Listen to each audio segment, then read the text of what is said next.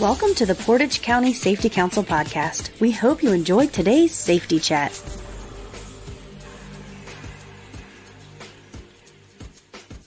Hi, it's Mike with the Portage County Safety Council. I'm here with Dr. Kristen Dickerson. Welcome, Doctor. Hi, how are you? Good. So you just did this awesome webinar for us yesterday on COVID-19, unmasking the novel pathogen. I love the title, by the way. So, but before we get it, we're going to talk about that and recap your presentation. But before we get into that, for our members that have not had the opportunity to watch that yet, can you just tell them a little bit about yourself and what you do for the Ohio BWC? Absolutely. As mentioned before, my name is Kristen Dickerson. I currently serve as the statewide manager for health, wellness, and special programs at BWC. That includes Better You, Better Ohio, and all total worker health initiatives that we have. On top of that, I do teach part-time epidemiology and biostatistics for Chamberlain School of Nursing, and I have served as both an infection preventionist in hospitals and infectious disease epidemiologist for counties in southeastern Ohio. So to re-summarize all that, you're way overqualified and you have way too many initials after your name. I was going to joke yesterday in the webinar, but I don't want to take up too much time. Can I borrow a few of those and put them after my last name sure. and give me a little pay raise? Yes. That works for me. So you're probably tired of talking about it, but we have to talk about it because the whole world's coming to an end because of COVID-19, right? So I know. Yeah.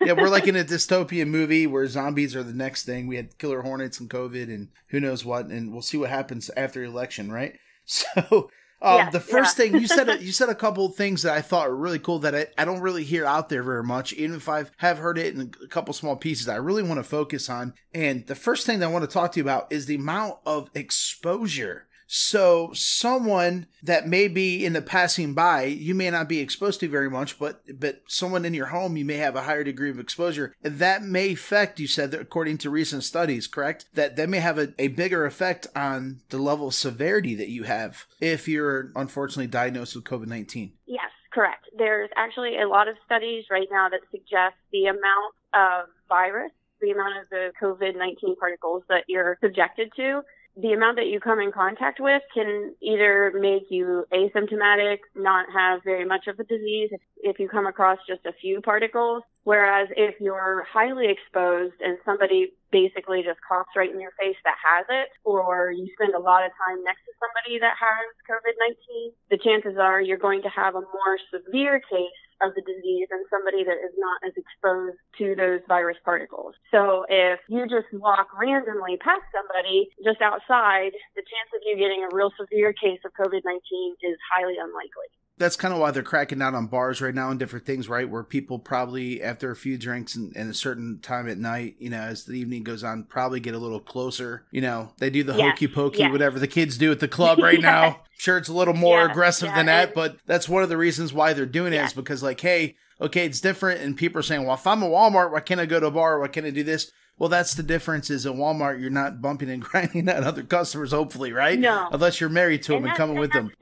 Yes. So when we talk about going to Walmart, everybody goes to Walmart. But when we're at Walmart, our risk of being next to somebody that has COVID and coughing on us for an extended period of time is a lot less than if we go to a bar. Because when we go into Walmart, we're walking around, we don't stand in one area, and we're not really talking to strangers or standing next to them. When you go to a bar, the more you drink, the more you lose inhibitions, the more random people you end up talking to sometimes. But that all feeds into, like, you're spending more time and you're in closer contact with people that you don't come in contact with every day. Also, when we're at a bar, most of the time we're probably drinking or partaking in food or beverages, and so you're not wearing masks and you're sitting, like, right next to people. So that's why the regulations to start closing down bars early have been put into place. Right, so I think this is real crucial, not the bar thing, I just threw that out there for fun, but the amount of exposure is real important because that really helps me with masks because going through safety training for so many years, the N95, the respirator training, you got to shave your beard if you're a guy and go through there and get everything fit tested. The first time I heard mask, I was like, well, you're not even getting fit tested, so it's not even, you know what I mean? And I don't agree with that now, but that was my initial reaction. But now I see any kind of layer, any kind of thing of washing a hand sanitizer, it's not about perfection. It's about reducing the amount that you're exposed to. Before this beginning, I thought, if I got one COVID particle, I'm a goner. You know what I mean?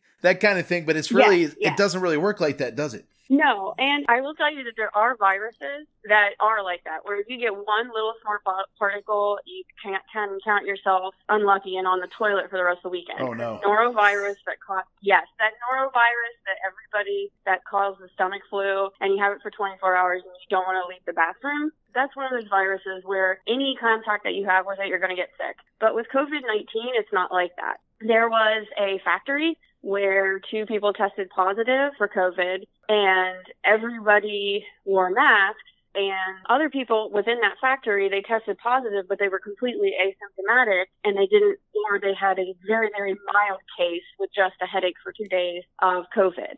And the reason that researchers are saying that is because everybody had the mask on. And while masks are never perfect and PPE is never perfect, it is something. There is a layer there that is stopping people's spit and their respiratory droplets from getting into you.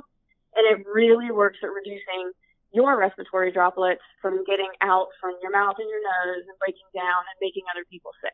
Yeah, we'll get into mask later, but I had a situation in the beginning when I first put the mask on. I didn't want to do it. I was hot, huffy, and I was like, this is dumb, but this is right, and I'm having these conflicting thoughts in my, just being honest with you.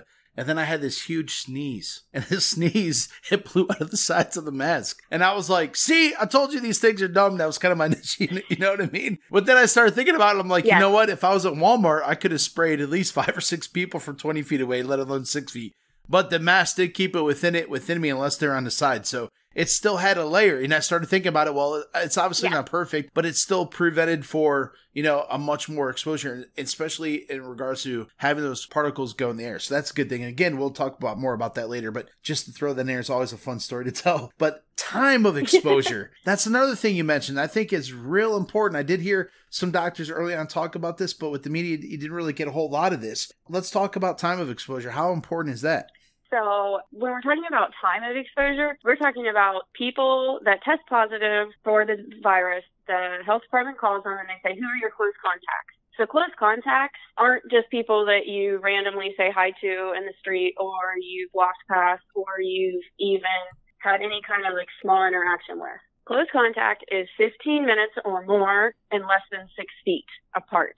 So that's the big thing. If you've talked to somebody for a minute and you're 2 feet apart, the chances of you getting exposed to a lot of virus particles is really, really low. And you wouldn't be considered a close contact of that positive case. Does that answer your question? Absolutely. And what's the time in Ohio? It's greater than 15 minutes, correct?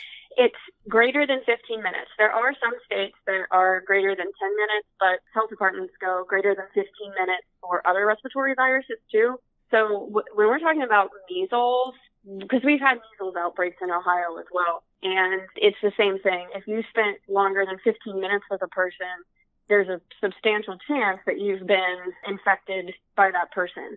But if it's less than 15 minutes, if it's 10 minutes, there's a really good chance that you weren't exposed at all. So that brings us up to another thing in regard to time of exposure and amount of exposure is ventilation. Now, ventilation could play a big role in this, can it?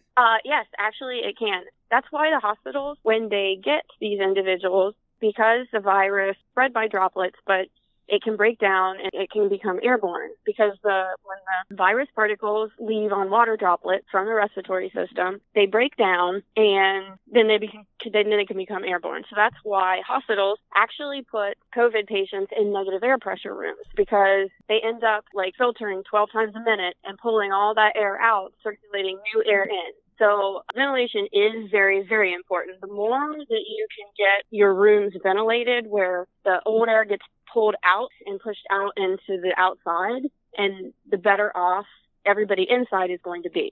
Right, and that's a big issue right now, probably with air conditioning in offices, schools, factories, all these different places. Now, some factories may not have, they may be hot and use fans and open the garage doors and different things, but ventilation is a key role to keep people healthy. So I just want to put that out there for members. It's not something we think about too much. Usually you want to lock yourself in and not expose yourself, live in a bubble, so to speak, but that's not the case. We want to open the windows up and maybe even sacrifice a little bit of the AC if we have to. even though that sucks, but kind of throw it out, keep the air circulating, like you said, buy some kind of air purifiers and that kind of ventilation system. So we really got 4 keys here. I love it. Amount of exposure, second key, time of exposure, third is ventilation, and the fourth one is the big thing. We're going to do some myth busting here. One of my favorite shows. We'll get to do it right now. Mask.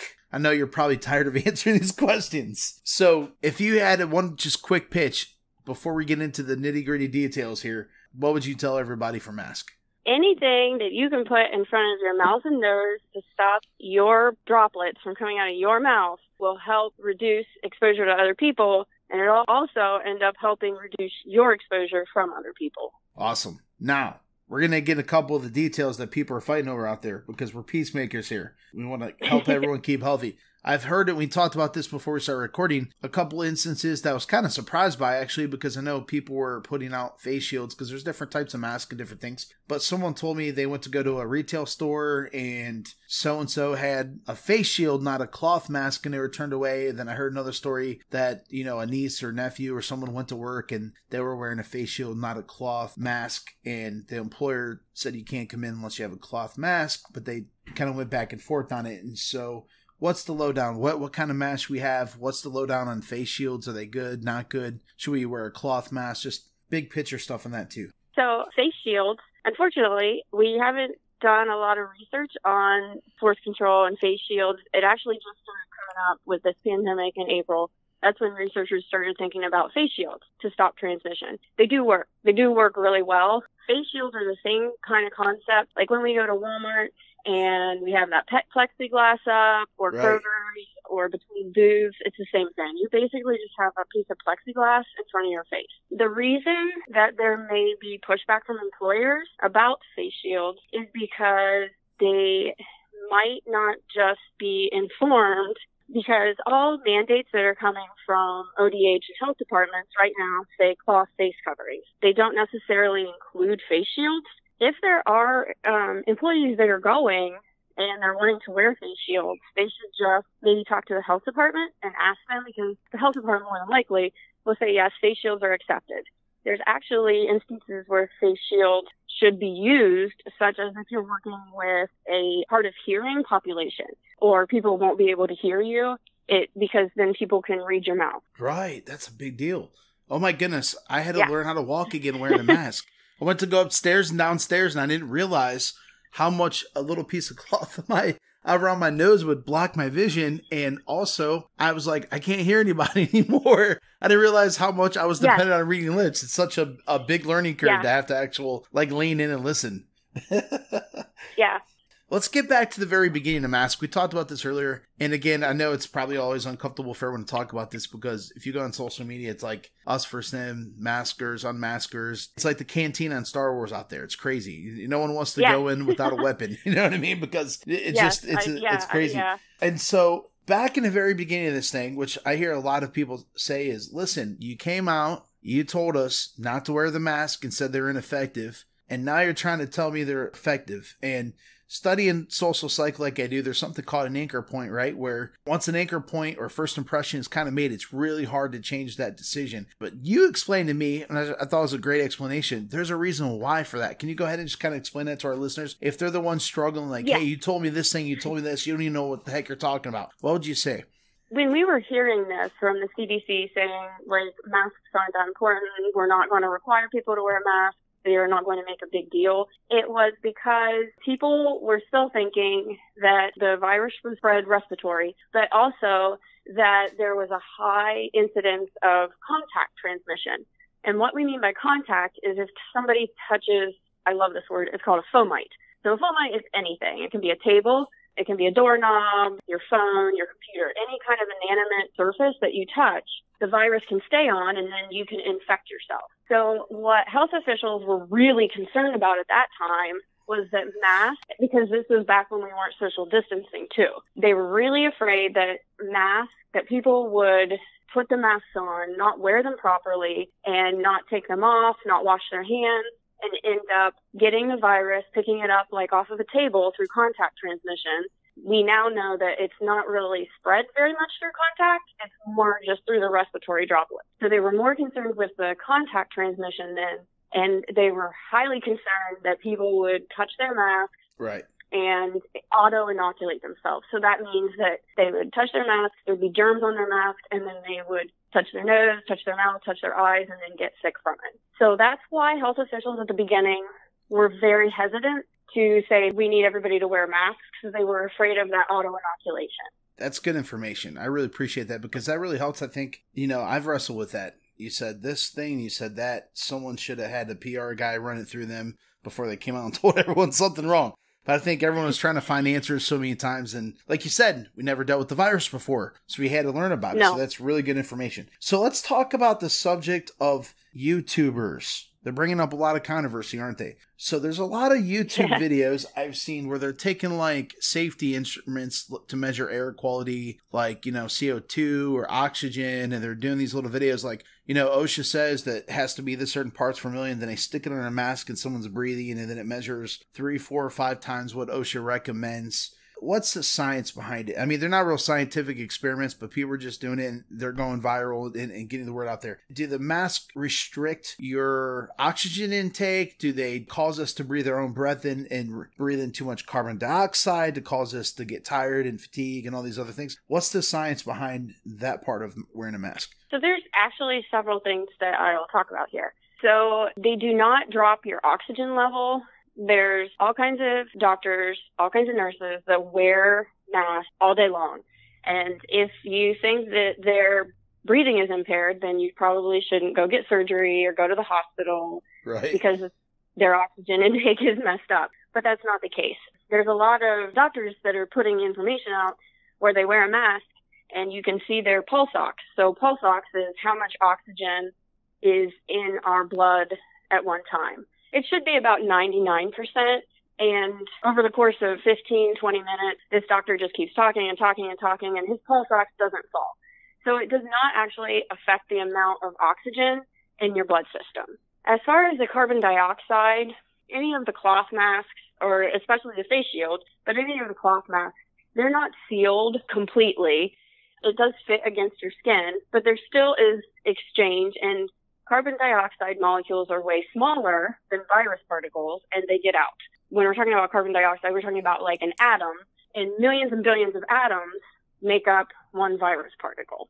So there is an exchange, and the carbon dioxide does escape. I would also think that if they were doing these studies, that they should put them under the same exact environmental conditions and the same as the people that would be wearing the mask for OSHA, if that makes any sense.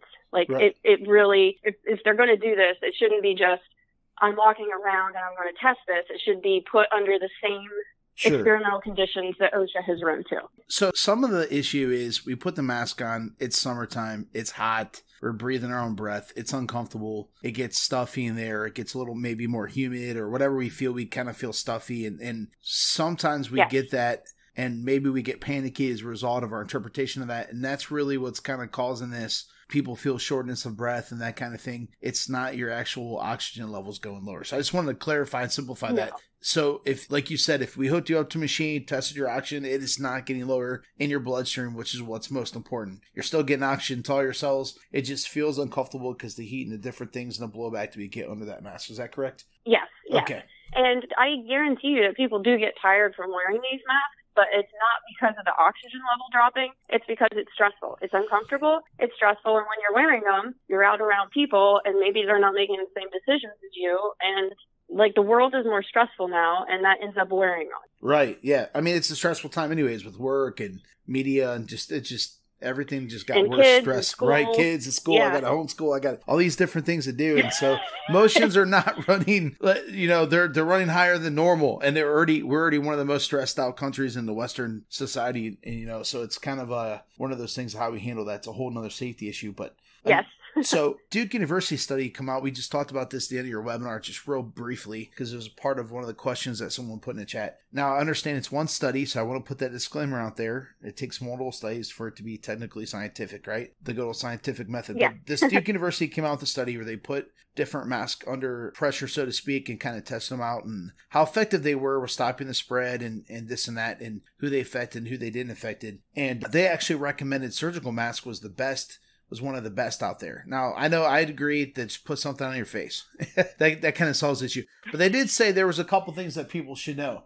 For example, an N95 mask with a ventilator valve will protect the person from receiving it, but you'll actually exhale. It's still going to reduce a little bit, but there's still a little bit when a person exhales through that vent that could expose someone else. Is that correct? Yes. Okay. Yes. So, and we're not recommending that people go around wearing N95 masks with the valves on them at all. In fact, Disney World has outlawed masks with valves on them. Really? Because of this. Yes. You have to have a surgical mask or a cloth covering with no valve on it. And it's because the valve does release particles, and if you're sick, they'll go out into the atmosphere. I've seen a lot of cloth masks with the valve on them, too. Yeah. I've seen a lot of these custom-made masks with the valve. Wow. They're not good for source control, which is what we're trying to do by getting everybody to wear masks, because some of the virus particles do get out because of those valves. Right. Another interesting thing they said was the gator mask, which is, for those of you who don't know, I'm not real familiar with the term, but it's like a nylon kind of sleeve, real breathable. Athletes wear, or people that may, ride four-wheelers and ATVs, things to keep the dust out traditionally. But people are wearing these, I have friends that coach different things. A lot of coaches wear them because they're outside in the heat, and it's a little more comfortable. But they actually said those, while they catch something, it actually causes the particles to break up smaller, which would make them more susceptible to be floating in the air. So technically, they said it can make it slightly worse. Now, I don't know if you've been able to follow up and look up any of that information out to comment on that, or... So there's still a lot of people that are researching this because of that Duke study that came out. My guess is, if I was to hazard a guess, is because gators cover so much, because they go from above your nose to like down to your shirt. Right. There's a lot of different fabric, and all that fabric, the particles just keep breaking down. If you just have that cloth mask or the surgical mask where there's like a slight seal or where it curves to your skin, all those particles are just going to get trapped in that mask. With the gator, they don't. And the smaller the particles get, the more they can suspend in the air and the longer they can hang out in the air, because they become less dense than the air. And so that means that if people are walking through that area, that if there's smaller particles, there's a chance that they can hang out in the air longer, infecting more people. Right. So I think if you're a coach, you're outside in sports, it seems reasonable to wear one still if it's helping you be more breathable in the heat. Until more information comes out. But if you have like an elderly parents you're taking care of, you may want to go with a more surgical cloth mask. That's the only reason. That's the only reason why I put it out there, because if you're outside and you're coaching football or baseball and you're not real close to people, but you may get a little closer here or there, because everyone's required, even coaches are required to wear a mask now. So maybe that'll be okay for that environment until more research comes out. Yeah. It is August 14th today, just so you know. So if it takes a couple weeks for this to come out, don't come back on us because another study came out. So I just wanted to clarify that all masks are not created equal, but you should have something covering your face. Anything is better than nothing. Yes. Okay, and the last question in regards to mask is something I'm sure you get all the time. It's one of the number one email questions since COVID-19 come out, where people say, hey, Mike, it's 110 degrees in here in the summer, and they're wearing masks, and they say they can't breathe, they're struggling with this, or it fogs the glasses up, and all this different stuff, and they're like, I'm afraid they're going to get hurt, then OSHA's going to find me, but if they don't wear the mask, then the health department's going to find me. And I get it's a real question. And then I have people that in our steering committee that work for a first aid company that go around and service the companies, and they're like, man, people are getting overheated and exhausted, and they think masks are part of that. What would you say in regards to wearing masks in a hot environment? What would you tell those employers to tell their employees? Well, first of all, I think that we've had a really hot summer, so it's not really helping anything at all. This summer, I think it's been hotter than the last few summers. But definitely, if an employer is concerned about the health, safety, or welfare of any of their employees, they should check with their local health department, because there are variances to wearing a mask, and it depends on your local health department. A lot of times we see variances in restaurants because they don't have the ventilation systems, especially in the back when they're standing over a grill and it becomes too hot, or there's a chance that a cloth mask could catch on fire. So they talk to the health department and they get a variance, and then the health department, if they receive calls about so-and-so is not wearing a mask, they have on record that employer has a variance and they won't come and talk to you. Health departments aren't going to fine them necessarily. That's not their job. They will just come educate people. But definitely, if you're concerned about the health or welfare or safety, just check with your health department, because there are ways that, like I said, the variances, they can get variances. They just need to show that the masks actually create more of a problem than any help. That's a really important piece of information right there, because I didn't know you can get a variance. I'm sure there's a lot of people that are too afraid to call the health department because they're afraid they're going to get fined, like OSHA coming in. But that's not how the health department works, like you said. I know Portage County Health Department, we've worked together in several projects and doing podcast interviews with them, events, expos.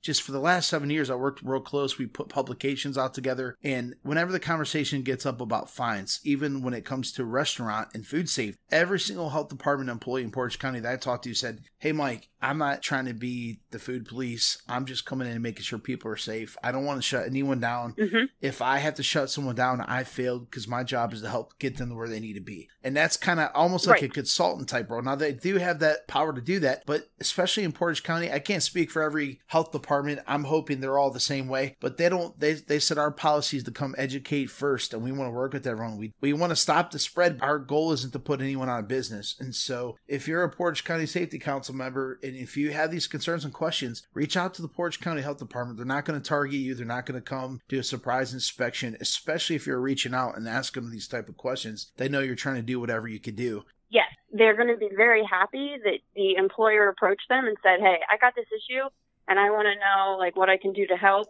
I'm trying to do what I can. I'm trying to follow all the health mandates, but it's just really hard because of this. They're going to be so excited that the employer approached them and they're trying to solve it instead of somebody from the community calling and complaining. It's just a lot better if the employers go and they talk to the health department.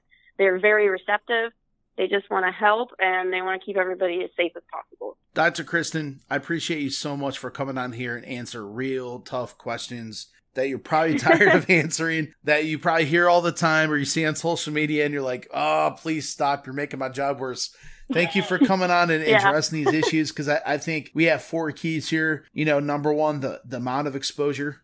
If we limit the amount of exposure, we're going to stop the spread. 2, the time of exposure. And 3, ventilation. The more ventilation we have, the better we're going to stop the spread. And 4, mask. And there's a lot more details that people could listen to. So thanks for giving us those 4 keys and being brave enough just to answer those questions. So hopefully I don't get too many comments on our social media post about this. I'll just delete them. You hear me? I don't have a policy to keep me. I don't have to keep them. So I'll just delete all the bad comments. Okay. Or I'll send them to you. Can I email them to you? Yeah, okay. Yeah. So if anyone, I might just delete them. No, I'm just kidding. If anyone has any questions, can they reach out to you at all at the state and give more information? Yeah. If they have any questions, all the information that I get is from CDC and ODH.